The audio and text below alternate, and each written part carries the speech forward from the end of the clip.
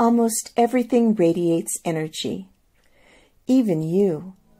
The sun radiates different forms of electromagnetic energy, but especially visible light.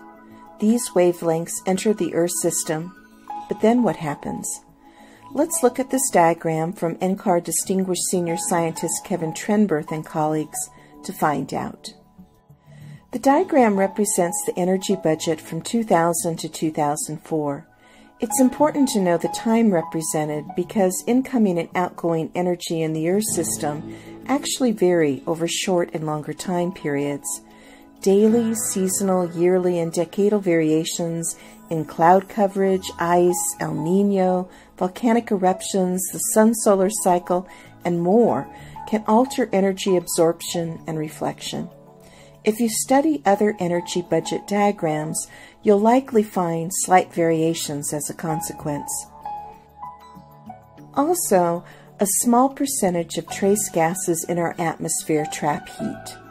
We call this phenomenon the greenhouse effect, and it actually makes our Earth inhabitable. Greenhouse gases, like carbon dioxide and water vapor, have an enormous ability to absorb and re-radiate energy. Without it, Earth would be 0 degrees Fahrenheit on average, or negative 18 degrees Celsius.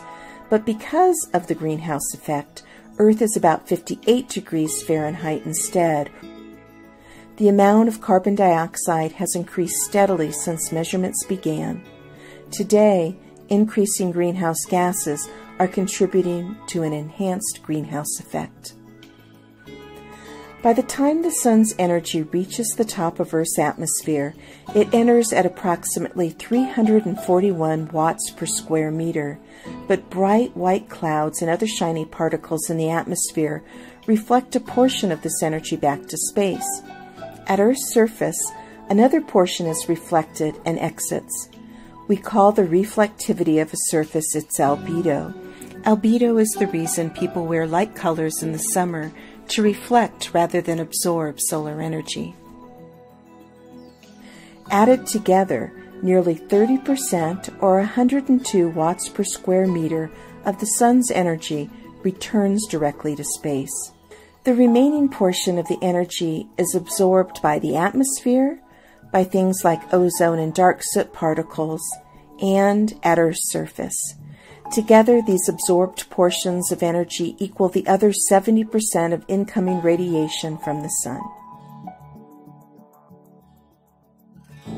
To ensure Earth doesn't overheat by constantly absorbing more and more energy, the Earth emits infrared longwave radiation, heat, back to the atmosphere. It also emits energy through thermals and evapotranspiration, where energy evaporates water on Earth's surface and then releases that energy to the atmosphere during condensation. Take a moment to add up the incoming and outgoing radiation at the top of the atmosphere. Are incoming and outgoing energy in balance?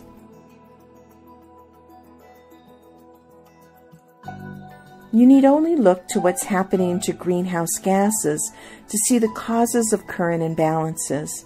When Earth's energy absorbs more than it emits, what are the impacts, and where in the Earth system does the extra energy go? How certain are scientists? Take some time to understand Earth's energy budget. Next, research credible sources to find out the impacts of an energy imbalance. And finally, find out what we know about where the excess energy resides.